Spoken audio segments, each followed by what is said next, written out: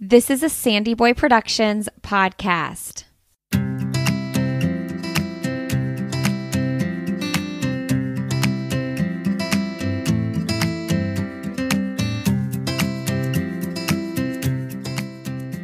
Welcome to the Urban Pharmacy Podcast, where we help women remove the overwhelm of living their most holistic life. This is the place to find evidence-based nutrition tactics, healthy lifestyle and wellness tips, abundance mindset, and easily implementable low-tox living strategies so you can rise up to your full potential and protect your family's health. I'm your host, Stacey Heine, certified holistic nutritionist and better living advocate.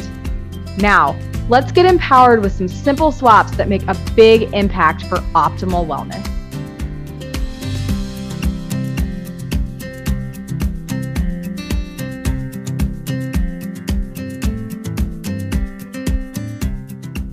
Welcome back. It's episode 42 of the Urban Pharmacy Podcast. And today's guest is my amazing and incredible friend, Dr. Stephan Esser.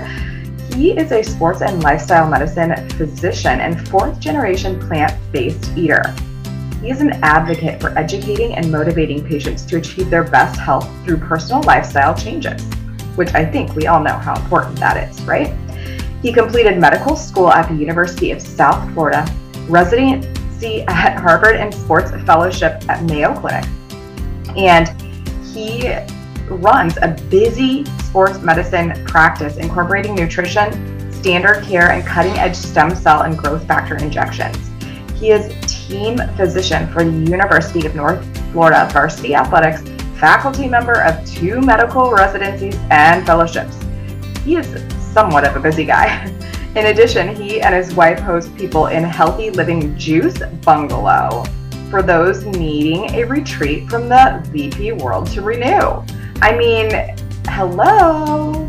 Stephan is incredible. Seriously, if you want to learn about natural health and lifestyle approaches to having a strong immune system, that is what we talk about today.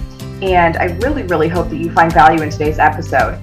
Stephan has been doing, and living this way for his entire life. And he really just spreads light and information and education across every single person's vibe that he comes across. And I think that you're going to get that when you hear this episode. So cheers to episode 42, and I will see you on the other side. Here it is. Dr. Stephan Esser, welcome to the Urban Pharmacy Podcast, my friend. It's my pleasure. Thanks for the invite. Super excited to have you on this morning. I usually start the conversation off with an icebreaker, and we're going to do that right now. It's 7 a.m. on a Saturday morning. I don't know if you've eaten or not. I do the early morning eating. That's my way of living.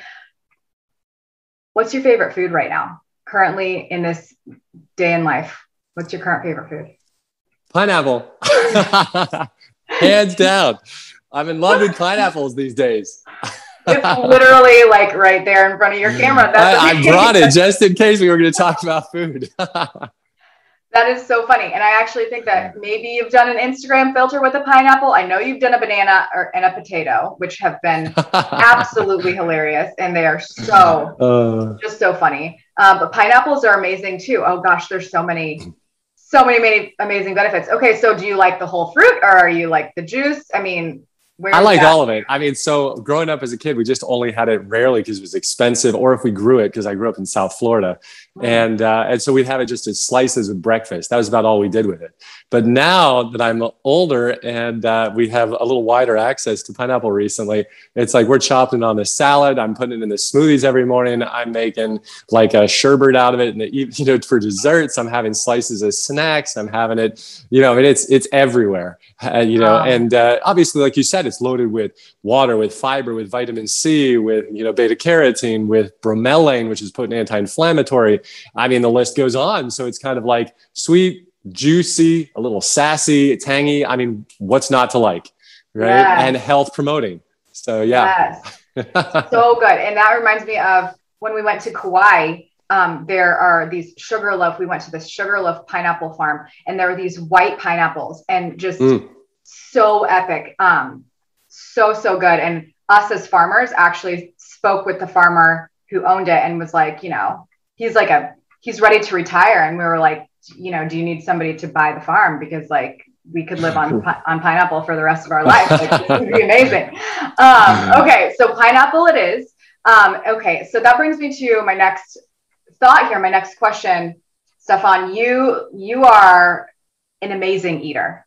You eat super optimally, and you grew up this way. I was reading your bio. You're a 4th generation plant-based eater. Like, where did this all come from? How did you even get so lucky to live from birth to now, knowing what you know and eating the way that you eat?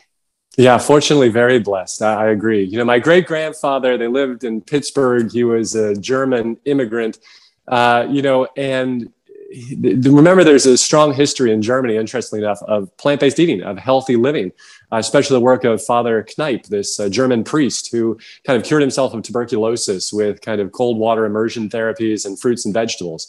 And they had all of these facilities and clinics around Germany where people would go to stay to reverse common diseases through food. So my great-grandfather had heard about this years before. And when he was now living in Pittsburgh and having health issues, he began to eat fruits and vegetables and do a little therapeutic water fasting and exercise, and moved his family outside the city so they could have fresh air and all of these sort of simple, basic health premises. So my grandfather learned from that. My grandfather ended up going to the New York College of Naturopathy and in New York City at the time, and being trained as a naturopath and a chiropractor. And then he went on to open up Esser's Ranch, which was around for well over 65 years. Where he supervised people, therapeutic water fasting, juice detoxes, healthy living. So I had the honor and the pleasure and blessing of living with my grandfather my whole life. It was a 3-generation family in one home. And then growing up at the ranch, this 10-acre mango farm in South Florida with, just growing up, eating fresh fruits and vegetables and exercising and playing. And it was amazing. Absolutely. And obviously radically influenced my life and my career choices. So oh my God, how can I not experience that and want to share that message, with the rest of my life with people? That is super incredible and amazing. And not that I can mold my son to be anybody other than himself, but I truly hope that he grows up to be a plant pusher in the best way, in the very best way, and educating people. He listens to all my podcasts, and he's like, welcome to the Urban Pharmacy Podcast. Like, and he knows all the doctors, like he knows you. It's amazing. Okay. So, wow, that's just incredible. And you send the best message. You are such a bright light, and you are a professional in so many ways. Just tell us quickly what you do on a daily basis, aside from these juice retreats that I know you do. Can you touch on that too? Well, right now I'm very blessed to have a lot of exciting things that I get to be part of. The last 6 years, the last 10 years, I've been private practice here in Ponte Vedra Beach, Florida, working with non-operative orthopedics. So doing a lot of sports medicine along with lifestyle medicine.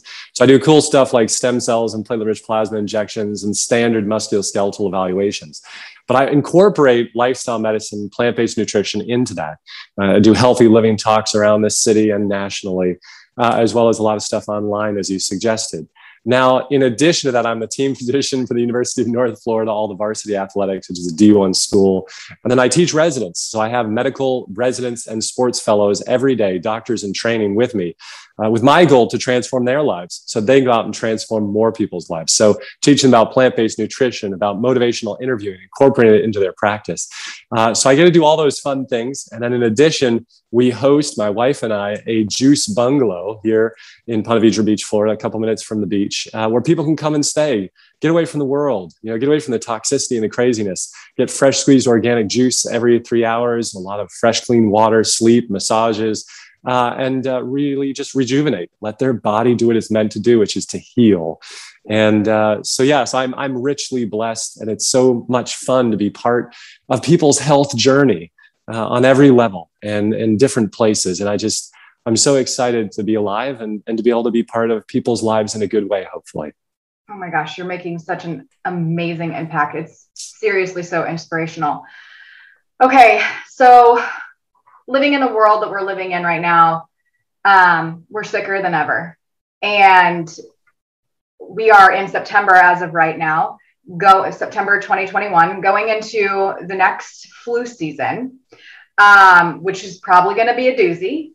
So I want to ask you, Stephan, like where can we start in this day and age? What are some of your top tips to get going on boosting our immune systems? Which, I mean, we could probably go on for literal hours on, but like, what are the top foundational things that you see with your patients and with the people that you touch on a daily basis that we can change now that are going to make the biggest impact for our health? Great question. I'd say there are probably 6 major ones to think about. But the reality is every person has to decide which one they're willing to start with. It's kind of like when people say to me, what's the best exercise for me, Dr. Esser? I say, what are you willing to do? And then we start there. And so when I think about the basic premises of health. Those pillars of health really are nutrition or food, right? Movement or exercise, sleep, emotional poise, right? Avoidance of toxins and sunlight. And if you just break it down in those 6 elements, and then you say, where am I willing to start? A lot of people, unfortunately, get sucked into shamanism and they're looking for like a quick fix or something out of a box bag, out of a pill bottle, et cetera. But the reality is what you do with your fingers and forks are some of the most powerful predictors of your immune health for this coming season, as well as for years to come. So certainly, if I had one place to tell people to start, it would be nutrition, because I think that is the bedrock of our health. But the other place I might pick out of there that some people wouldn't is actually sleep, which is so inherently essential, because during sleep, our bodies recover, our bodies renew, right? Our bodies debride and get rid of garbage, et cetera. I mean, it's just so crucial to remember that you need those 6 to 12 hours of sleep per night, depending upon where you are age-wise and how active you've been, in order to recover fully and really to be the healthiest you. Okay, so let's break those down a little bit. Nutrition. Where do we start with standard American diet, going to a more optimal way of eating? Where can people get going? Yeah, I'd say the first thing to do is to say more of the bright, colorful, fresh rainbow foods. Stop pitting people in the places of, I'm either part of a cult or I'm not part of a cult, right? But rather it's the idea of, I'm going to eat more. I'm going to eat more of the good stuff, right? So sure, of course, I want everybody to go online, download my 4-week detox, do it 100%, clean up aggressively and move forward. But not everybody's ready for that. And I recognize that. So what I want to encourage your viewers who might not be ready for 100% jump in the cold water is to actually get more. So in other words, hey, instead of 2 scoops of Haagen-Dazs ice cream and 5 blueberries on top, let's go with a pint of blueberries and a tiny little bit of Haagen-Dazs ice cream on top. Ideally, I don't want any of the Haagen-Dazs. I just want the nice cream out of bananas. But I want to start where you're willing to start. I'm going to take your hand. I want you to start walking down the path. So if you're ready, if you hear the message and you recognize the best thing for my health, the best thing for animal health, the best thing for the planet is for me to go 100% plant-based, whole food, minimally processed, SOS type food. Let's do it. Let's go. We got this. Let's run together down the path. Yeah. But if you're not there yet and you're like, oh, my food addiction's too great. I'm struggling emotionally, psychologically. I'm struggling with food preparation. I'm struggling with support. Well, then let's start somewhere. And so, I pulled this over here, right? Heck, take an apple, eat it. Let's start there. Let's go, right? Every decision that you make is so powerful, and people forget this. They think it's got to be this huge radical transformation, but it's every step. Grab some blueberries, eat them, put them in your mouth, eat them, and let's move forward. And every time you're doing that, you're giving information to your cells that is either turning on disease, turning it off, up-regulated inflammation, down-regulated. You are modifying your body with every bite. That's what's cool. And so my recommendation to people is start where you're willing and let's move forward. And stop looking behind to where you said, oh, I can't do that. I never was able to. I'm too blank. I'm too this. I'm too that. I'm too old. I'm too young. I'm too sick. I'm too fat. I'm too poor. I'm too busy. No, you're not.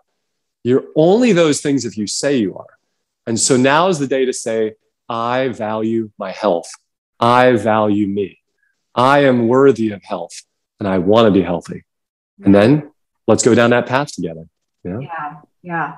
I love that. And yeah, I love how you talked about, well, first off, SOS free, guys, it means salt, oil, sugar free. Like we've talked about this on the podcast with multiple other professionals. They're addicting. They're so addicting. So if we can just at least start cutting those out, which is, they're really attached to processed foods, and we really crowd out with the micronutrients, which I know you teach on so much, of the fruits and the vegetables, like our body is going to start craving that, and we have to send those messages. So I really like that. I like that visual of putting the entire bowl full of blueberries, just a little bit of that ice cream if you need to get that like dopamine hit, and just start, decreasing it on a daily basis. Now, can you talk about what we're eating, animal heavy foods and processed foods, just briefly, why they are contributing to a decrease in our immunity, like cellularly? What are these foods doing to us, depleting us? Like how is this happening? So I'd think about 4 or 5 different ways in which these food-like substances of addiction, we might call them, as well as these foods derived from animals, have a negative effect on our body. So number one, let's just start with basic inflammation. So the foods that are heavily processed and the foods derived from animals upregulate inflammation in the body, whether it be due to the rapid spikes in blood sugars that occur from a result of, let's say, the processed sugars, processed flours, and the like, whether it be from insulin insensitivity, meaning that your body's unable to use its insulin and blood sugars well. That would be from the high fat, high saturated fat, meat-based foods, or whether it be from arachidonic acid, which is a parent molecule for prostaglandins. Let's break all that down, right? So the idea being the following: your immune system is like a well-trained military that should be competent and ready to respond the moment the alarm goes off. Everybody's ready. They're running down. They're ready because the bad people are attacking, right? And they're ready to protect your body. But if you compromise your immunity, now you've got people who are sleeping on the job. You've got people who are kind of dealing with, they're in the bathroom again with their upset stomach, right? They're not ready to actually go to battle for you. They're dealing with a lot of other garbage and junk. That's a very simplistic, concept there. But so studies, for example, show us that increasing the consumption of refined sugar impairs the function of your neutrophils, which are your white blood cells, to burst and release hydrogen peroxide, which is what they do to engulf and break down sort of bacteria and viruses. And so as a result, if you eat these high sugar foods for multiple hours afterwards, your immune system is impaired. It's unable to do its job. And so the great example of that would be the little child who comes home with a sore throat from school, and the well-intentioned parent takes them to Dairy Queen to have a cold something to eat on the back of their throat. And without realizing it, impairs the immunity of the child further, so the disease process progresses more rapidly. So compare that to, for example, how I was raised, where you started getting a little bit of a sore throat. It was immediately, okay, we're shutting you down, you're sleeping, you're drinking water, and that's it. Yeah. It's like, wow. And so the studies show us, for example, on therapeutic fasting, that after a couple hours of fasting, immediately neutrophil function increases and enhances. In addition, lymphocytes, right, which are these T cells in your body that are about fighting viruses, et cetera, they immediately what we call demarginate, meaning they come off the periphery of your blood vessels and they come out of your bone marrow in search of the bad guys. And so that's what occurs. So when you put your body into that state of brief therapeutic fasting, immediately you upregulate the immune system. Let's not forget, too, that the consumption of food, especially calorie-dense, micronutrient-poor foods, is a lot of work on the body. People get in this bad habit of thinking of just calories in. They never are thinking about, well, how many calories does this take to break this down, right? What's the trade-off here? Mm-hmm. So foods that are heavily processed, foods that are all the meats and the dairy, et cetera, these foods are heavy on the body. They take a lot of work at the level of the kidneys, at the level of the liver to break down, especially the animal-based foods. The refined foods, they're more rapidly absorbed into the bloodstream, but they have a lot of negative effects because they act almost in a drug-like fashion with impairing immunity. So the second thing I said was inflammation. And so all the studies are clear on this, is that when we consume more animal-based foods, they increase inflammation at the cellular level. And they do nothing to reduce inflammation. Again, the risk-benefit relationship. Versus fruits and vegetables, right? You cut that apple, it turns brown. Why? Because it's oxidizing. It is absorbing inflammation.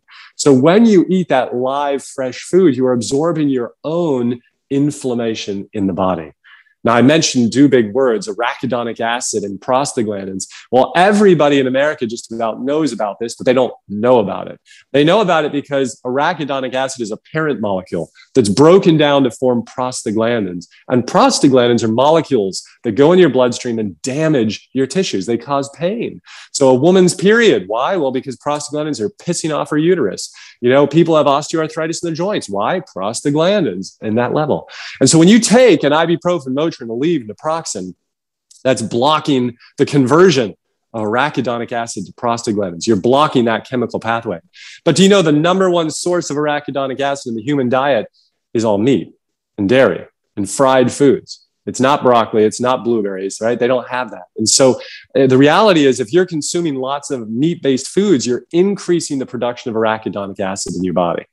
And as a result, you're increasing the likelihood of prostaglandin production and pain. So that's why people find when they consume more bright, colorful, fresh fruits and vegetables, on average, their joint pain decreases, as well as sinus inflammation and chronic congestion, all of which are part of immune function. Yes. Oh my gosh. Okay. Fascinating. All right. So plants win. Now let's talk about micronutrients because you mentioned that briefly. I know that you eat largely raw. Can we just talk really quickly about optimizing our micronutrient absorption? Are you looking at, whole raw plant foods, fruits and veggies? Or are we thinking about juicing? Do you ever think about like eating the cruciferous vegetables raw versus cooked for maximum micronutrient absorption? Like, do you have a rule that you follow, or is it really just like largely for the people that are listening, like, let's just get them in? Yeah. I'm a simple guy. I've got life to live. You know what I mean? I don't have time to sit around and count exactly what percentage of that and percentage of that. So if you like doing that, I say to people, you want to do that, knock yourselves out. Yeah. But the reality is if you are eating large quantities of minimally processed whole plant-based foods, and that's all you're eating, especially, right? So long as you're getting adequate total caloric intake, I don't think you need to be worried about the rest. Stop worrying about all the other little details. So a lot of people, unfortunately, they start looking at the forest and they get focused on the trees too quickly, right? So I think the key is first, if you're serious about this, eat nothing but plant-based foods, whole, minimally processed, et cetera. You cook them a little bit, don't cook them a little bit, 80% raw, right? 20% cooked, ideally, in my mind. But other than that, eat for what your caloric needs are with a micronutrient density that's appropriate for general health, and then see where you are in 6 months. Okay. And in 6 months after that, make another evaluation, right? So, there might be times in your life where you're going, ooh, I'm falling away from the greens. I'm not getting enough greens. Let's get more greens in, right? Mm-hmm. So on and so forth. But I think the key first place, because what I don't want people to do is start being like, oh, wait, there's this detail and that, and I have to be careful the percentage of that and how many cooked, and it's like all of a sudden they get overwhelmed. They're like, I may as well just go eat, McDonald's, right? Because I see that all the time with people back in the old days, right? When I was growing up, it was all the food combining stuff, right? Can't have acid with alkaline, can't have this with that. And before you knew it, people were like, this is too much work, I'm out. Yeah. And so I don't want people to be like, oh, am I getting enough omega-3s here? Am I getting enough this here? What about my thiocyanate? What about this? Right. And it's like, oh my gosh, right? So for the higher level people, absolutely. You've been doing this for 2, 3, 5 years. Well, now let's get a little bit more into the bushes, into the details of all this stuff. But at the heart of it, we want you just loading up your body with micronutrient dense foods, in huge quantities and move forward from there with as little kind of processed added junk as possible. Yeah. Okay. So good. I'm really glad you said that because people do get so caught up in they overanalyze the little things and then just lose the entire sight of like the bird's eye view of healthful living, healthful eating, at least. I know that the eating is so, touchy. And omega-3s, you guys, can even be found in like iceberg lettuce. So they're everywhere. We just need to eat, we'd have to eat like 50 heads of it, but still, we're stressing out too much on the little things.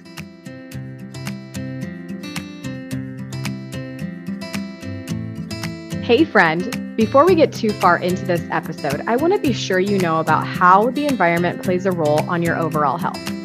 For over a decade, I've been learning so much about the lack of health regulation in the personal care and food industries, and that's actually one of the reasons why I started this show. You deserve to know how to protect you and your family from unwanted body burden, and I share further information about how to make better choices and vote with your dollar in our private Facebook community called The Urban Pharmacy. On that note, I want to let you know about one of the easiest ways that we've switched to safer, and that's through my favorite clean beauty brand called Beauty Counter. Your skin is your largest organ, and what you put on it every day matters a lot. And with a low carbon footprint, cruelty-free formulations, and high-performing results, I haven't found a better beauty brand than Beauty Counter in over 5 years of working with this mission-driven brand. To learn more and shop clean, head to mybetterbeauty.com.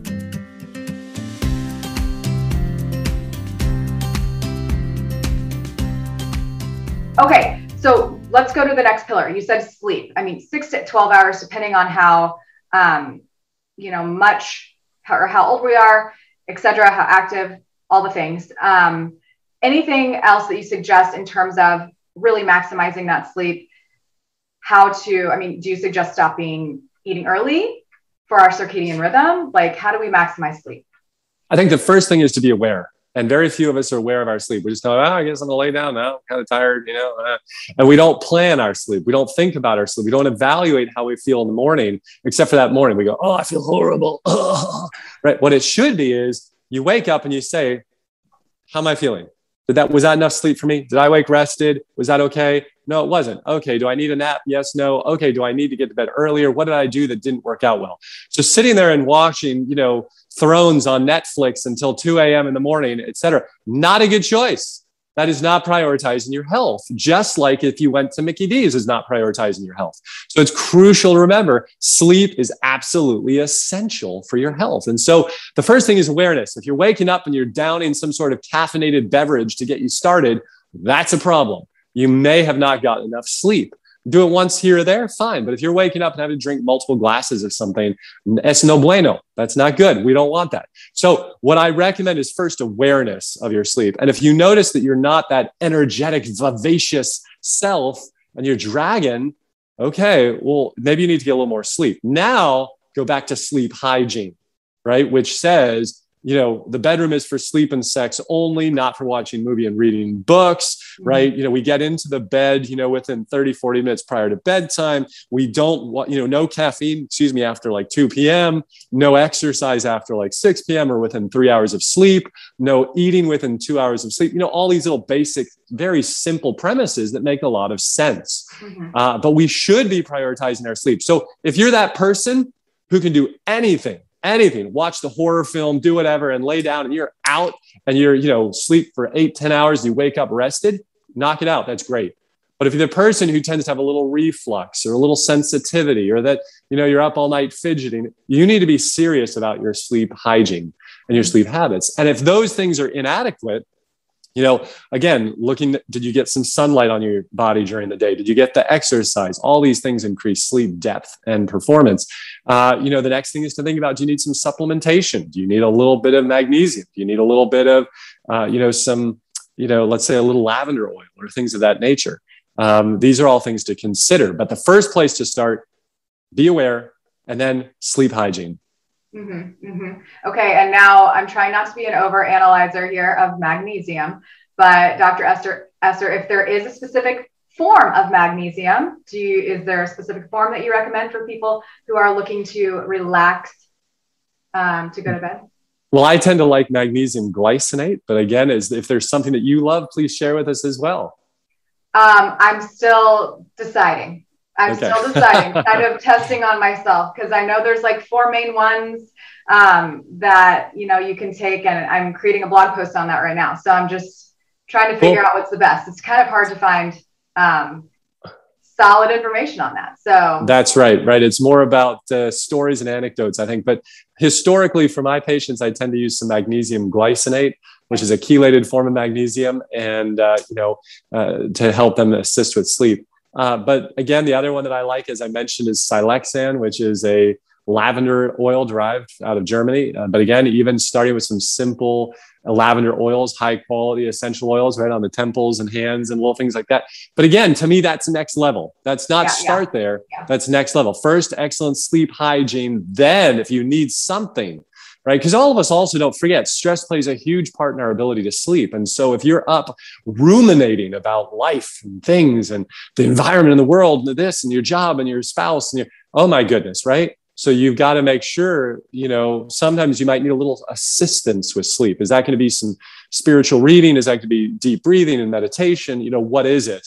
But we need to all make sure that we're maximizing those lifestyle interventions before going to agents, that are supplements or pharmacologic agents, et cetera. Yeah, I love that. And guys, if you don't have like a good quality lavender essential oil, and you, for some reason, don't want to have it in your home for whatever reason, you can grab little lavender sachets. I know you would think to put these in like your drawer. If you're watching YouTube, you see me holding up a lavender sachet, but you can smell it and still get some really great therapeutic effects to calming your nervous system, and, sniff it before you go to bed. So, okay, I love that. Lavender is ridiculously awesome. Okay. What was your next pillar? What was another pillar? Movement or exercise. Yeah. I mean, the data on exercise is so compelling for the immune system. It increases neutrophil or white blood cell activity, right? Neutrophils and lymphocytes.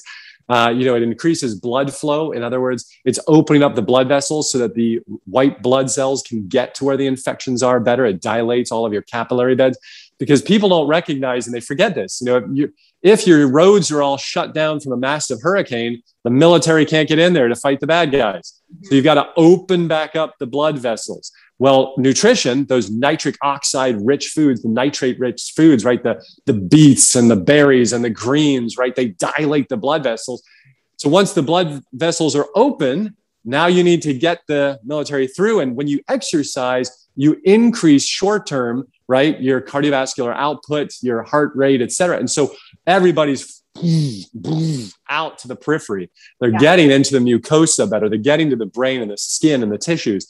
And so we want the immune system to be getting there well and effectively. So exercise is so powerful for improving blood flow, mobilizing your white blood cells, also mobilizing mucus. Remember, your body forms mucus to engulf bacteria and viruses in your lungs and your nose, et cetera. So when you're exercising, your lungs are going, right? And that's getting all of the blood flow in there, and it's mobilizing the mucus so you can cough it up, get it out, snort it out, whatever, with all of the bacteria and viruses that might be in it. But so all of this is so essential. Oxygen, of course, don't forget, is toxic to viruses. They hate it. And bacteria hate oxygen. So that's why that big respirations that come with exercise are so powerful to reduce your risk of upper respiratory illness. And so we want to be getting that strength training exercise, but also cardiovascular on a regular basis, ideally 150 to 300 minutes a week of some form of cardiovascular activity, even if that's just jogging in place for 10 minutes, right, while you're waiting for your oatmeal to be fully done, right, or going out and biking and cycling and swimming and all the rest. But the reality is movement is medicine. So you want to get a little bit in every day throughout your day, where and when possible. You have to artificially create movement in our society, right? Because everything is so industrialized and controlled. So if you don't, if you're not out there working a physical job, you've got to intentionally get up from your desk, do, quick 20 squats, do a quick 20 push-ups off your desk, stretch out side to side, jog in place for a minute and a half, and then you're back to work. Right. But even that is powerful medicine. And so every day, in every way, each of us needs to be moving. Yeah. And that just brings, me to the point of why we should buy the pineapple farm in Kauai, so that we can, be out there planting and, moving on a daily basis. I like it. Just another reiteration there. Okay. So we have 3 more pillars. What was it with poise that you said? That's right. Emotional poise. Right? Emotional poise. Yeah, this is a classic stress reduction concept, right? So, but being emotionally poised, in other words, when that crazy stuff happens to you, which is going to happen every day, something, right, is going to stress you out a little bit. The guy cut you off in traffic. The person at work was blanked. Your grandma called you and talked about whatever. I mean, who knows? But something is going to happen that's going to cause, quote, emotional stress. You and I need to be at that place that we're emotionally poised, right? Kind of we're able to rock a moment and then come right back, not suddenly fall off the pillar, go crazy, right? And immediately we're going hunting junk food out of the closet in the pantry. And then we're, blah, blah, blah, I can't handle this. Da, da, da, da, da. Life is just, and we all know how that works, right? It's this out of control spiral. So it's important to think about, can you come back? I've suddenly had a visual in my head. Remember those little blow up toys that, you used to see in the stores that would be, you'd hit it and it would kind of pop right back up, right? Our emotional poise should be such that we have a nice foundation that's robust, that even when we go, whoa, well, we come right back. We're okay. It's all right. Versus kind of splat on the floor and, water everywhere. And so you want to develop this, because many people think this is something you're born with or otherwise. The reality is your response to emotional challenges and stressors is in your control. And it's a habitual response. And you can change the neural network. But first, you have to be aware of your response. For me, for example, when I'm in a stressful situation, all of a sudden my heart rate starts going up and I start taking more shallow breaths and I just feel not well. And I'm like, what the heck are you doing? This is not helping anything. So I'm trying to get, in my mind, into the place where I can say, hey, you don't have to act like you're a 5-year-old boy who's in trouble. Take a breath, evaluate, did you do something wrong? Yes or no? Now, breathe again. Evaluate the situation in more of a rational response, right? Or if I'm having conflict in my marriage or with my children or with outside people, wait a second. What are my real goals in this moment, right? Pause, be present, breathe deeply, and then come back. So whatever it takes for you to start being more aware. And then I think there's value. Some of us really need some more intentional work. And that might be something like a cognitive behavioral therapy workbook, right? There's some great ones on Amazon that you can get for, 7-week cognitive behavioral therapy workbooks. I encourage people to get them, use them for that 7-week period, see if it's assisting you, see if it helps you, right? For many of us, having a foundation in a spiritual or religious belief system is very powerful innately, to believe in a higher power, right? That you have greater value and purpose in life, etc. Each of us need to find that grounding place in which we can come from to then find balance, to find poise. So absolutely essential, because otherwise, you're kind of just like a leaf being blown around constantly, right? With the emotion this way and emotion that way. And oh my goodness, and this is happening in the world. And it's like, whoa, stop, come back. Yeah. I was thinking about it before our talk. I'm not sure why it was coming in my head, but in the old days, right, you used to have these films on television. And most of what you watched on average was well-balanced families, happy people talking, blah, blah. And they said, oh, well, that's not reality. And it was interesting because actually, for a lot of people, it was reality. And now we're watching the Kardashians, right, on TV and all this. And it's like, now we're saying, well, that's reality. And people are almost modeling their lives off of what they see. And so what you and I need to stop, and we need to say, wait, how do I want to model my life? Do I want a dysfunctional family unit? Do I want a dysfunctional life? Do I want a dysfunctional job situation, right? People watch The Office, right? And et cetera. Well, are they modeling that in their workspace, right? So even though the humor is evident and apparent, the reality is, well, that's not what we should try to create. We should actually be trying to create cohesive relationships, positive things, encounters that engage, uplift, and empathetically support. But all too often, I think we've now grown up in a populace, or people have more recently, in which that's normalized behavior, and now they put it into their own lives. Yeah. So I tell people, be very careful what you put in here, 100%. Because it radically influences how you live your life. So actually, for me, there's no television in my house. Same. We've got computers, but are very careful with what we put in. That goes into our brains, because I know for me, I'm very easily influenced. So if I watch that, oh my gosh, I get all worked up and instead of if I watch uplifting positive things, if I'm out in nature, if I'm goal oriented, right? I'm far more likely to be in a positive headspace. So Again, what did I say earlier about food? Same thing with exercise, awareness. Mm-hmm. It's so easy for many of your viewers, for all of us. What happens is you're in the midst of life and it's chaotic and it's crazy and you feel overwhelmed and then you're just reactionary. Yeah. Instead of flying to the 30,000 foot view of your life, looking down and saying, how's it doing? No, that's not working out well. That's not going to set you up for success, Brenda. I need to change that. All right. Well, Paula, whoa, I didn't realize that was happening. Okay, I need to change that. But we've got to get to that place. So maybe that's getting away from your life for a day or two somewhere, but not going just to kind of luxuriate and sit watching TV. No, to actually be thinking. How am I doing nutritionally? How am I doing exercise-wise? How am I doing sleep-wise? How am I doing emotionally? And actually developing a plan for your health.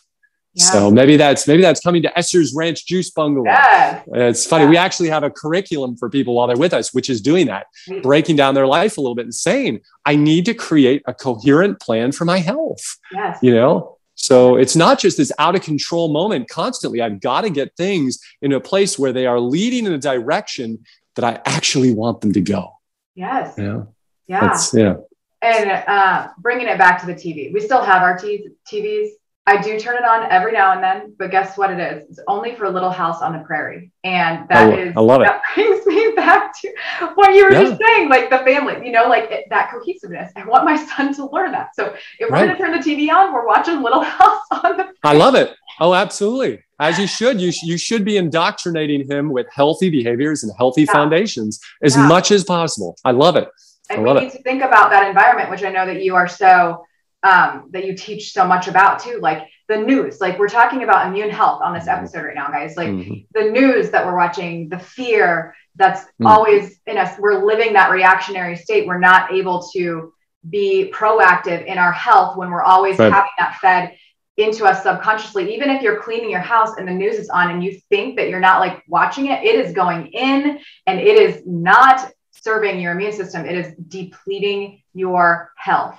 And we need to unplug and go to Dr. Esser's Ranch. Okay. Yeah, I mean, and that stuff breaks my heart, like you were just commenting on the news and all the COVID stuff, because the reality is, right, for 90+% of people in our society today, it is a non-entity, it is non-event. And, and yet the hype, the media, et cetera, that is just creating panic and fear and anxiety for people and has continued.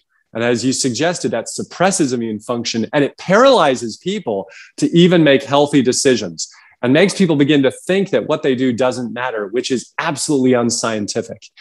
Because as you may have seen, right, is that when you look, eating this plant-based approach, getting regular exercise radically reduces statistically your risk of the common diseases like heart disease, diabetes, et cetera, but also of uncommon diseases like the flu, H1N1, and COVID-19. The data is compelling on that, showing that 74% reduction in severe COVID-19 in people who are fully plant-based.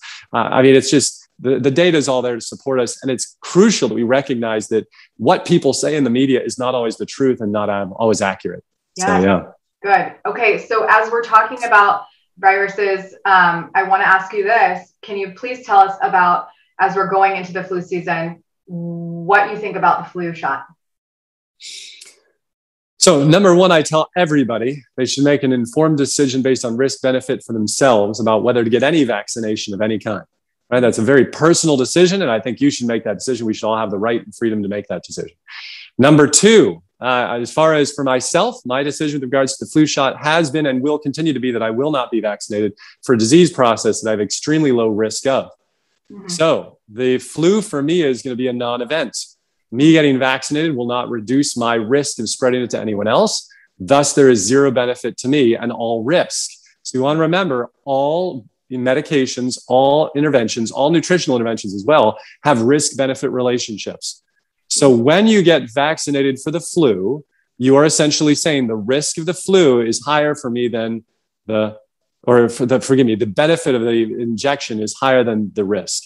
So for me, as a mid 40-year-old, slender, plant-based eater, exerciser, guy who gets sleep, my risk of the flu being a significant event is minimal to none, right? Less than probably 2%, 1%. Number one. So from a scientific statistical perspective, no benefit to me.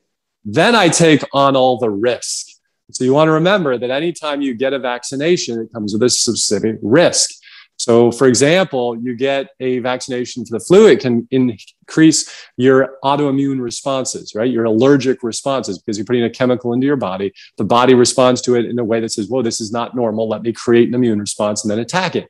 But every time that occurs, it can also begin to attack your body incorrectly. So for example, when I worked at Harvard doing my residency, every flu season, we'd see kids coming in with increased rates of Guillain-Barré. Guillain-Barré is an autoimmune disease in which the body attacks its own nervous system, and the child begins to get an ascending paralysis, an inability to walk, difficulty breathing, and they get put on a ventilator. Every year we would have kids with that. Some would completely recover, others would not. And the rest of their life, they'd be disabled because they got a flu shot. What the heck? Why are we vaccinating kids when the risk is almost nil to those children? So this is a problem. We need to look at the science and the actual data. So the Cochrane meta-analysis, which is a group that does evaluations of medical interventions, says that for the average free-living American, and really in the Western world, the risk and the benefit of the flu vaccine is such that most people do not need it and shouldn't get it. If you are over the age of 65, or if you live in a group home, like a nursing home or nursing facility, there may be some benefit, according to Cochrane meta-analysis. But this is the most standard of care, straightforward. That is their international recommendation based on the science that exists.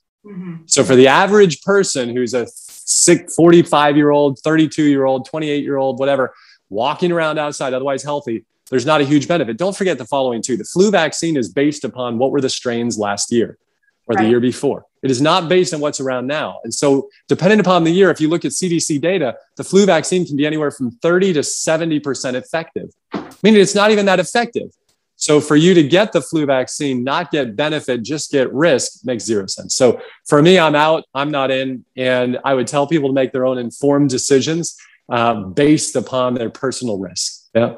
Yes. And I remember learning that in physiology too, about like all the flu strains and how it's just like, you can't ever know the year in which what strain it's going to be. And it's just based on past, and it's like a literal needle in a haystack. So it's just kind of like, that's right. I mean, I think, and again, that's the same thing, what we're seeing like with the COVID vaccine for kids, right? So in 2020 to 2021, only 385 children died of COVID, and of those were all seriously ill kids with major medical problems, et cetera, on average.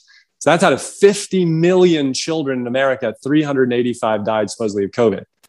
So the risk-benefit relationship certainly does not fall in favor of vaccinating children for COVID. There is no scientific data to support that. And that is clearly kind of what even the international organizations would say as well. So as far as kind of for adults, again, people need to make their own informed decision based upon their risk-benefit relationship. Okay, good. Thank you for that. All right. We have 2 more pillars, right? Have we touched on all of them? There were 2 more. Yeah. The next one was sunlight. And so sunlight is so rejuvenating for multiple reasons. Number one, obviously, sunlight increases the production of vitamin D, which, as you know, is a potent antiviral immune regulator and so good for so many other things like depression and the rest. So we want that. Number 2 is that sunlight in our eyes helps to reset our circadian rhythms to help us to sleep when it is dark, when dusk comes on. So sunlight is crucial for those 2 major reasons, for us. And so you want to be able to get out there, ideally 15 to 20 minutes worth of sunlight on your arms, legs, back, when the sun is above 45 degrees of the horizon, so you can create some vitamin D, right? We're not asking you to be out there and bake and burn and get all the skin cancers, but rather be out there 15, 20 minutes, get some good sun exposure in the eyes, on the arms, legs, and back, and get some good vitamin D production. So crucial to have that. Yeah. So, and if people can't get that, do you recommend a blanket, recommendation of vitamin D supplementation? I do. I mean, first I say get tested, test, don't guess, right? So get your vitamin D tested. Good morning. I see you there. Yeah. My son My son has woken up. I didn't know if you'd bring your oatmeal in here or not. I love it. This is Dr. Esser. We're talking about. So I tell people, I get tested first. If your vitamin D is below 40 or so, then it's probably worth repleting. If it's up there in the 50s and the 60s, there's no value to you repleting with more vitamin D. So test, don't guess. So test it. And if it is low, yes, replete it. I think as a strict plant-based eater, it's worthwhile to replete your vitamin D, whether it be 2,000 to 4,000 international units per day, and then get it retested in 6 months and see where you are, and see if that was adequate for absorption and for you. Yes. Okay. Love it. All right.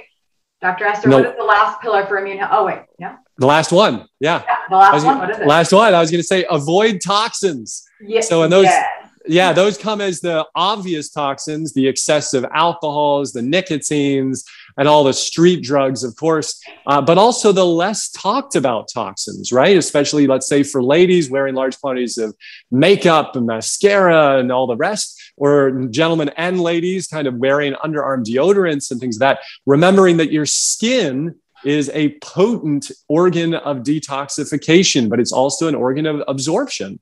And so when you put stuff on it, it ends up getting in it.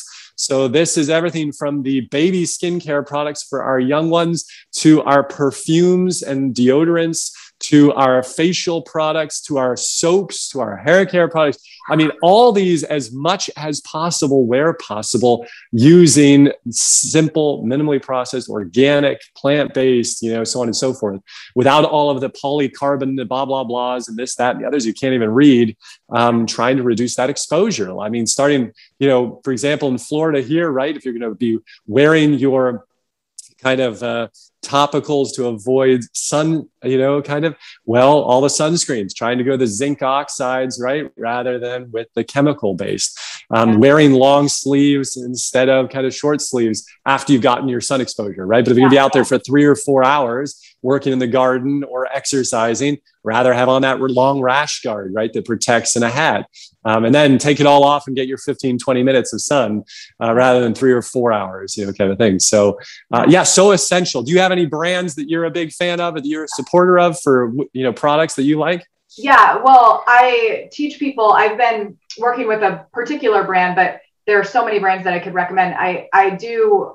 I'm linked with and have been working with Beauty Counter for over 6 years. They're based out of Santa Monica, California, and they basically took the European Union standards and have exceeded them for known carcinogens, hormone disruptors, allergy-causing ingredients that we don't want to be putting on our skin. So in terms of like sunscreen, I would say definitely Beauty Counter. You want to be looking for a non-nano zinc. I mean, we want to be looking for mineral-based sunscreens, not chemical-based sunscreens. Not only are they destroying our bodies, but also the coral reef. And I would go to the Environmental Working Group app. This is my recommendation in terms of products in your home, cleaning products and your personal care products. Go to the ewg.org website, or you can download an app called the Healthy Living app.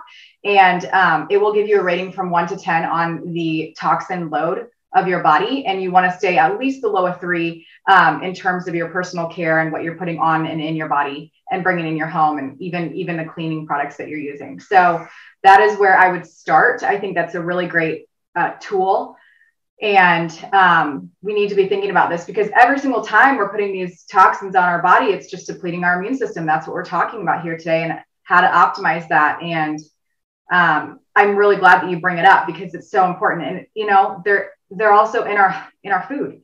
Pesticides, the antibiotics that are given to the animals. We have to be thinking about environmental toxins on a daily basis, because we're like bombarded with them. So right. Yeah. Thank you for asking. Okay, Dr. Esser, we're wrapping up. I have 2 more questions, because I really want to know, what does your morning routine look like?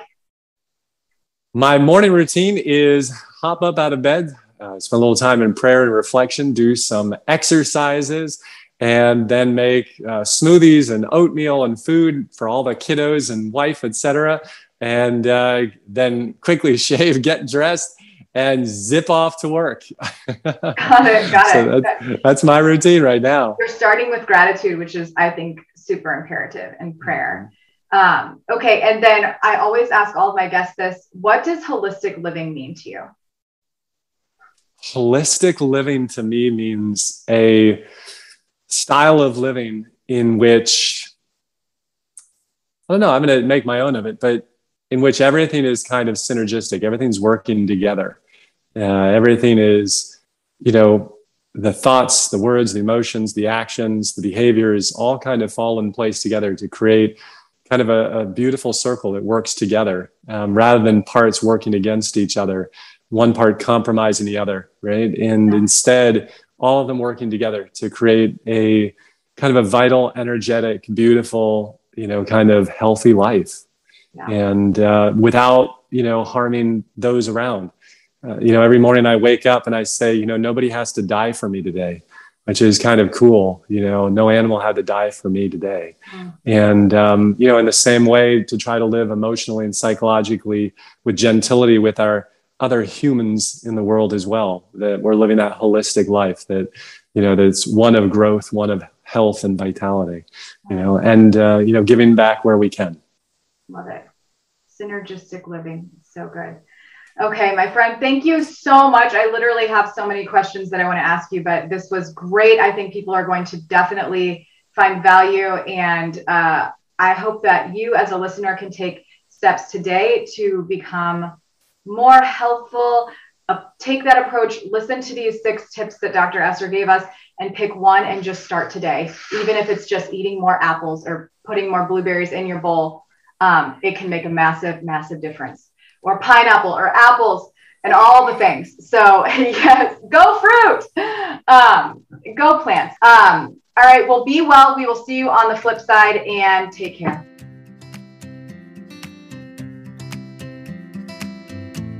I'm over here cheering you on because you just finished another episode of The Urban Pharmacy.